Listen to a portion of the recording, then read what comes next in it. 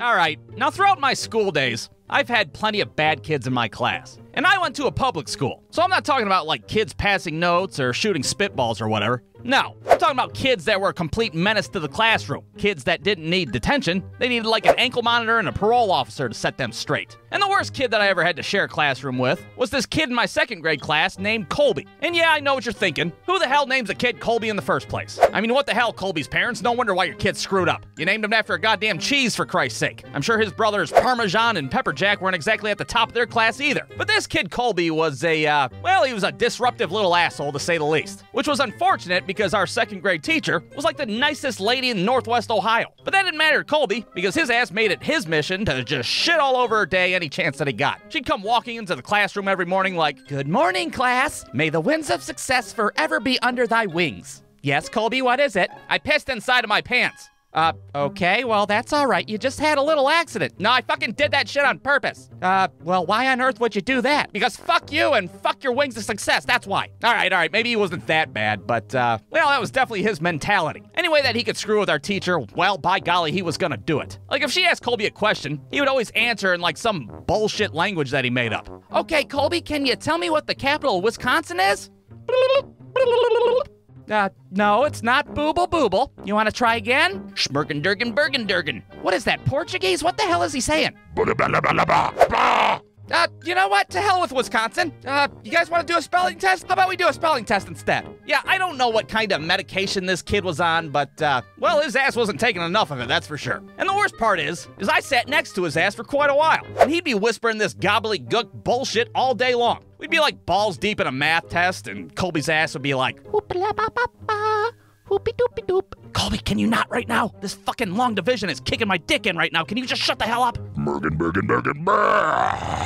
"Hey, I think Colby's having an episode of some sort. Could you, like, escort him from the premises, please?" Well, needless to say, eventually Colby got his own little area of the classroom over by the, Windows 95 all by himself so he can't distract anybody. And this just made matters worse because Colby was not having that shit. He'll be damned if he's got to sit there by himself where nobody can hear him talking his fucking fake-ass foreign language. So throughout this school year, his ass would gradually become more and more disruptive. Like, for example, every day we'd have like 15 minutes of silent reading. And one day, instead of reading a book, Colby's ass just whipped out a Game Boy and started playing that instead. Motherfucker didn't even turn the volume down. He's just sitting there like... And another time in the middle of class, Colby asked to sharpen his pencil, but instead of doing that, his ass got inside of a garbage can. Why would he do that? Well, because fuck you, that's why. I'm sitting in the garbage. I ain't doing your fucking spelling test, that's for sure. Hell, one time I saw this kid chew off all the erasers from the tips of his pencils and then spit them across the room like they're fucking sunflower seeds. And like, yeah, he would get in trouble. Like every week our teacher would have to call down to the office and be like, yeah, hi, Colby's being a little asshole again. I'm sending him your way. I've never struck a child, but, well, today could be the day. And then he'd be gone for a few days and we'd have ourselves a little Colby vacation. But he always came back eventually, fresh from his suspension or his stay in the sanitarium or wherever the fuck he would go. And it'd be like rinse and repeat every week. Like every Monday morning we'd all get together like, oh boy, what's Colby gonna do this week, huh? Oh, look, he already drew a fucking wiener on the chalkboard. What a madman. But I gotta say, out of all the shit that Colby did, the craziest bit happened towards the end of the school year. And we're talking like the last week of school, where we're not doing anything at all. We're just watching fucking episodes of Bill Nye the Science Guy over and over again. And at this point, Colby hadn't acted out in quite a while. Hell, I distinctly remember thinking, man, Colby seems pretty chill lately. Maybe he's turned over a new leaf. Maybe his ass has found Jesus after all. And just when I think that, I look over, and the motherfucker's dancing on top of his desk with his shirt tied up like some kind of hoochie mama. Now, at first our teacher's doing like a fucking crossword or something. She doesn't even realize what the hell's happening. Meanwhile, Colby's ass is putting on a fucking show for everybody.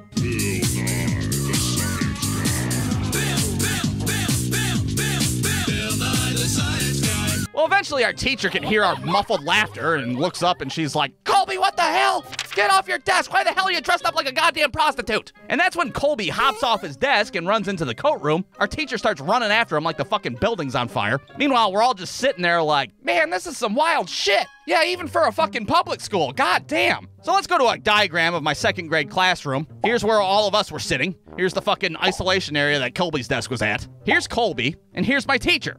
They just keep running around in circles from the coat room, back out to the classroom, into the coat room, and over and over and over again. Eventually, our teacher gets on the phone, and she's like, DEFCON 1! DEFCON 1! Somebody get your ass up here! And that's when our school police officer shows up, fucking Officer Dave, and now we really start freaking out at this point. Oh shit, they're gonna fucking shoot his goofy ass. Now both of them are chasing after Colby's wayward ass around the classroom. They do a nice little pincer move and corner his ass, which of course is standard police procedure when dealing with an unruly child in a coat room. And Officer Dave ends up hauling his ass out of the room like a piece of luggage. And that was the last I seen of Colby's goofy ass. Or at least that's what I thought until years later, when I'm sitting in class on the first day of my sophomore year of high school, and during roll call, I hear a very familiar name. Colby, fake last name? Is Colby fake last name here? Yeah, I'm here. And at first I'm like, holy hell, Colby from second grade's in here? That kid's still alive? What the fuck? What the hell's this kid gonna look like after all these years? Is he gonna have an ankle monitor? Is he gonna have a fucking face tattoo? What the hell? I look back, and to my surprise, Colby is just this normal ass dude wearing a polo. Well, after class, I just can't help myself. I go up to him and I'm like, dude, you were in my second grade class. What the hell was wrong with you back then? What? Second grade? Ah, yeah, that was just a weird time in my life. I don't know, I was just really amped up all the time, and I watched Animaniacs a lot. And I'm like, Animaniacs? Dude, I thought you were on fucking methamphetamine. So I guess the moral of the story is, don't judge a book by its cover. Some of you might have had a Colby in your second grade classroom who, you know, spoke a fake foreign language under his breath from time to time. But guess what? That doesn't mean he's smoking crack under a bridge. They could be just living a simple life, married with 2 kids, little provolone and little mozzarella, and they're just normal as hell after all. The end. Brewstew.com.